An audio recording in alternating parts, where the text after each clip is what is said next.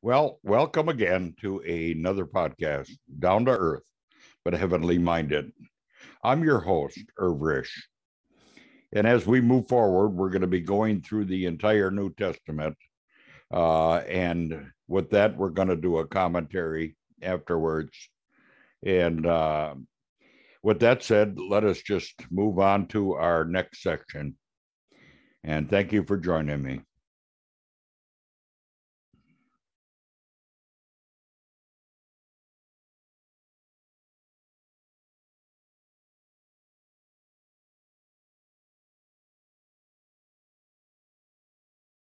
Chapter 12. About that time Herod the king laid violent hands on some who belonged to the church. He killed James, the brother of John, with a sword, and when he saw that it pleased the Jews, he proceeded to arrest Peter also. This was during the days of unleavened bread.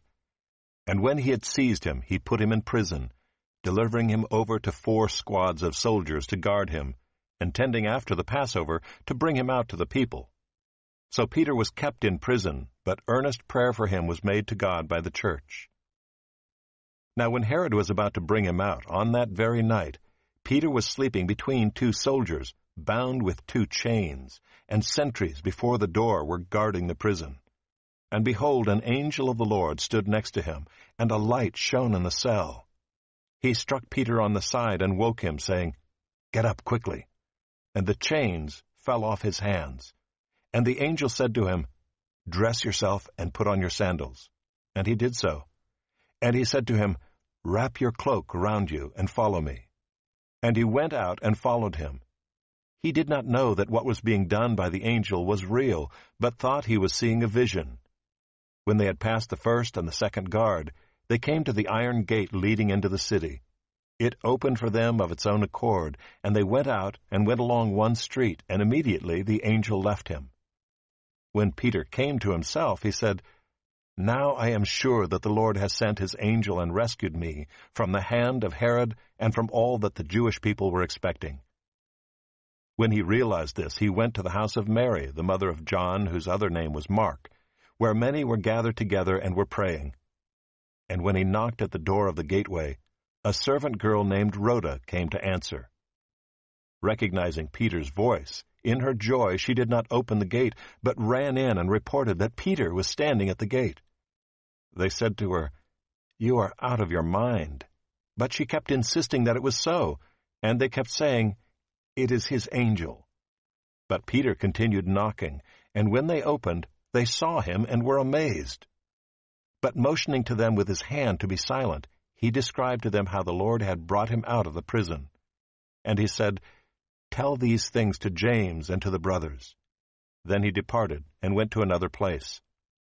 Now when day came, there was no little disturbance among the soldiers over what had become of Peter. And after Herod searched for him and did not find him, he examined the sentries and ordered that they should be put to death. Then he went down from Judea to Caesarea and spent time there. Now Herod was angry with the people of Tyre and Sidon, and they came to him with one accord, and having persuaded Blastus, the king's chamberlain, they asked for peace, because their country depended on the king's country for food. On an appointed day Herod put on his royal robes, took his seat upon the throne, and delivered an oration to them. And the people were shouting, "The voice of a god, and not of a man." Immediately an angel of the Lord struck him down, because he did not give God the glory, and he was eaten by worms and breathed his last. But the word of God increased and multiplied. And Barnabas and Saul returned from Jerusalem when they had completed their service, bringing with them John, whose other name was Mark.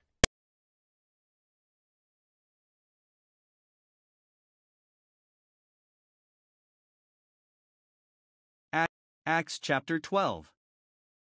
Seek at the persecution by Herod and his death, 12 verses 1 to 23. 12 verses 1, 2 Satan's relentless attacks on the church continued. This time, the persecution came from Herod the king. This was Herod Agrippa I, a grandson of Herod the Great. He was appointed king over Judea by the Roman Emperor, Claudius. An observer of the law of Moses, he went to great lengths to please the Jews. It was in pursuance of this policy that he harassed some from the church and killed James the brother of John with the sword. It was this James who had been with Peter and John on the Mount of Transfiguration with our Lord, and it was his mother who had requested that her 2 sons might sit beside Christ in his kingdom. This chapter affords an interesting study of God's ways in connection with his people. James was put to death by the enemy, yet Peter was miraculously delivered. Human reason would ask why such preference should be shown to Peter. Faith rests on the love and wisdom of God, knowing that ill that God blesses is our good, and unblessed good is ill, and all is right that seems most wrong, if it be his good will. Frederick W. Faber. 12 verses 3. For the Jews responded so enthusiastically to the execution of James that Herod was encouraged to do the same with Peter. However, it was by then the days of unleavened bread, and executions were not exactly appropriate during religious holidays. Also, the Jews would be too busy with their ceremonies to appreciate the favor, so Herod ordered Peter to jail during the interim. The apostle was guarded by 16 soldiers in 4 squads of 4 soldiers each. 12 verse 5. The church in Jerusalem prayed earnestly for Peter, especially as the death of James was so vivid in their minds. G.C. Morgan comments, that force of earnest, halting prayer was mightier than Herod, and mightier than hell. 12 verses 6 to 11. That night, when Herod planned to bring him out, Peter was sleeping soundly, manacled between 2 soldiers. Someone has called his slumber a triumph of faith. He probably remembered the Lord's promise that he would live to be an old man, John 21 verse 18, and so he knew that Herod could not kill him prematurely. Suddenly an angel of the Lord appeared, and the cell was flooded with light. Tapping Peter on the side, the angel ordered him to get up quickly. Immediately, the handcuffs fell off. Then, with short, crisp sentences, the angel told Peter to dress, to tie on his sandals, to throw his cloak around him, and to follow. Though in a daze, Peter followed the angel past the first and second guard posts of the prison. When they came to the iron gate, it opened automatically, as if by an electric eye. It was only after they had passed through one street of the city, and the angel had vanished, that Peter came to himself and realized it was not a dream, but that the Lord had miraculously delivered him from the hand of Herod and of the Jews. 12 verse 12. When he stopped long enough to consider, Peter realized that the disciples would be praying at the house of Mary, the mother of John. Mark. It must have been an all-night prayer meeting, since Peter's escape from prison probably took place during the early morning hours.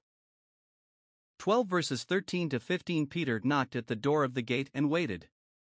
A girl named Rhoda, Greek, Rose, came to answer, but was so excited when she heard Peter that she failed to open the gate.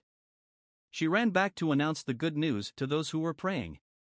They thought she was crazy, and did not hesitate to tell her so, yet she kept insisting that the apostle was really at the gate. They said, it must be his guardian angel, but she stated positively that it was Peter. These believers have often been chided for their unbelieving prayers. They were actually surprised when their prayers were answered. But any such criticism is probably influenced by our own nervous self-consciousness. Instead of chiding others, we should be greatly comforted that God answers such faithless prayers. We all tend to be unbelieving believers. 12 verses 16, 17. Peter, in the meantime, had been standing on the doorstep, knocking.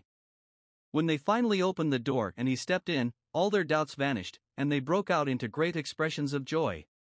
He quickly quieted them down, gave a brief account of his miraculous deliverance, asked them to convey the news to James, probably the son of Alphaeus, and to the brethren, and then departed.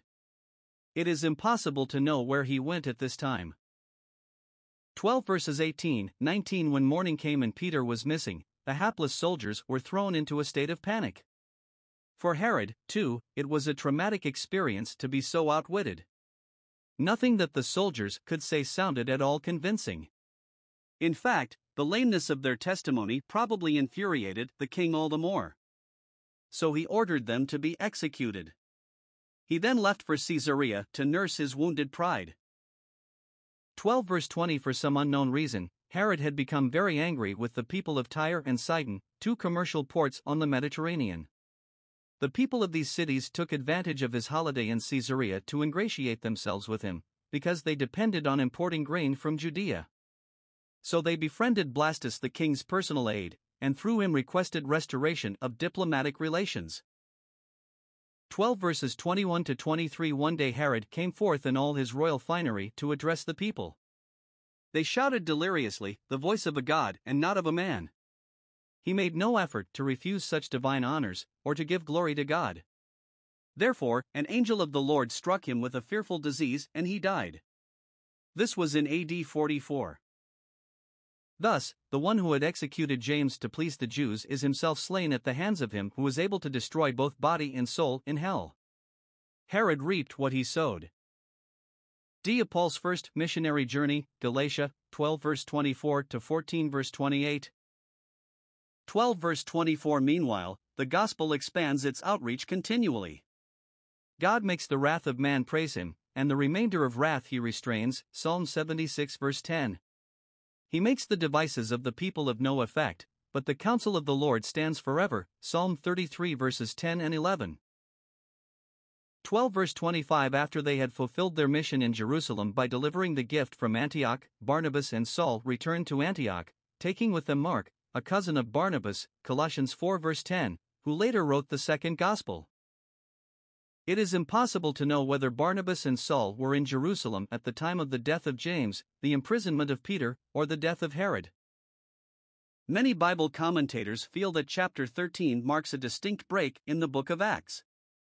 Some even go so far as to call it volume 2 of Acts. The Apostle Paul has now definitely come into the place of prominence, and Antioch in Syria becomes the center from which the gospel radiates to the Gentiles.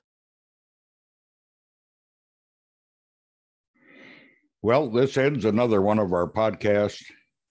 And until next time, just remember, God is out here. And you can find out all about him in your Bibles. All you have to do is pick it up and read it. I have mine right here. And God is in this Bible. So please read it. With that said, bye for now. Till next time.